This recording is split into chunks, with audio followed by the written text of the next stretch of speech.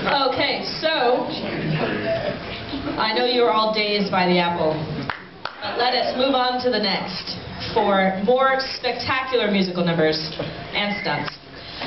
We have, to introduce the film tonight, the director of Stunt Rock. His name is Brian Trenchard-Smith, and please welcome him to the stage now.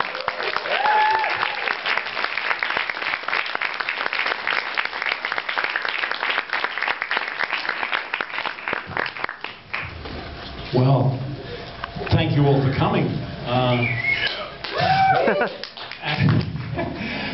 Every filmmaker gets a wild-ass idea. And normally there's a system of development and executive bureaucracy to prevent such things ever actually reaching production, let alone the screen. In this instance, the system failed.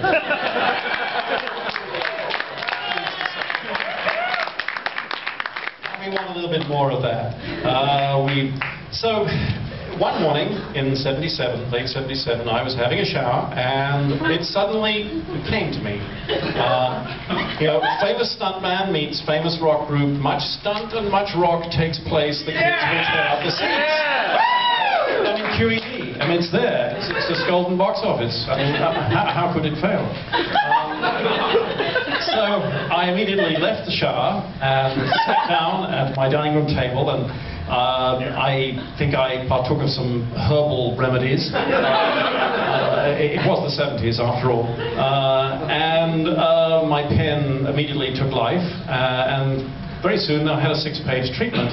And I thought, well, this is great because this is my professional love letter to stuntmen, whom I, made a lot of films with stuntmen and about stuntmen. And, they're the guys that make the stars look good sometimes. And, they deserve that special credit, but they have until recently, been kind of kept invisible.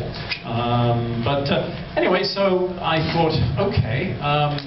There was a synergy between rock and roll, particularly acts like Kiss that were beginning to be seen in the late '70s, and stunts, so let's put something together.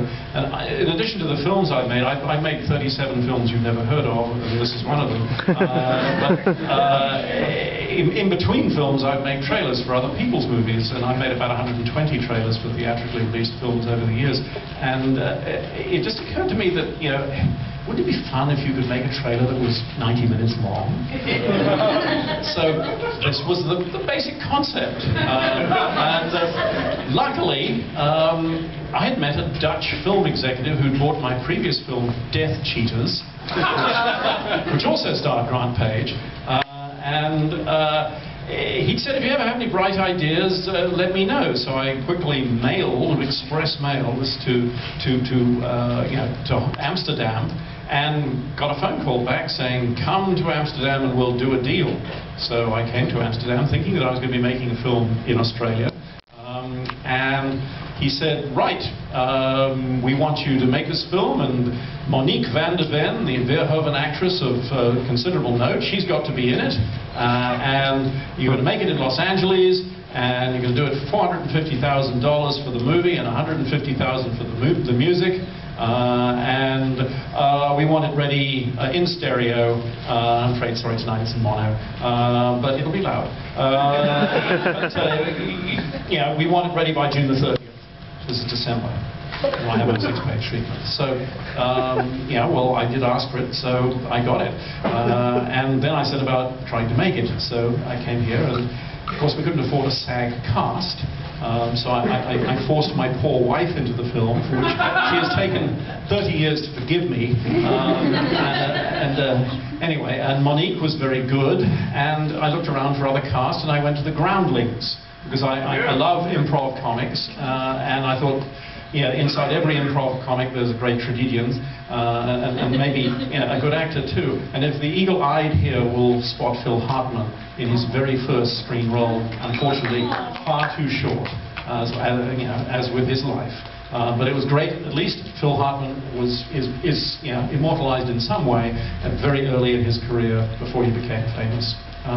So we shot the film in a hair-raising 15 days. And in another hair-raising 3 weeks, 5 editors and I worked on it to get it ready for the mix. 3 weeks after shooting. And this is the result. And, you know, it has its moments. And if you're interested in staying afterwards, I will tell you, I'll answer any questions for those that don't have to get up in the morning.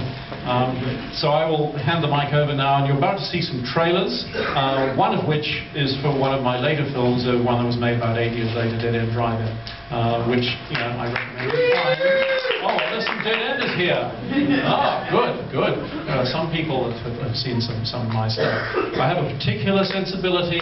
It takes a bit of doing to get used to it, but anyway, here it is. Thank you for coming.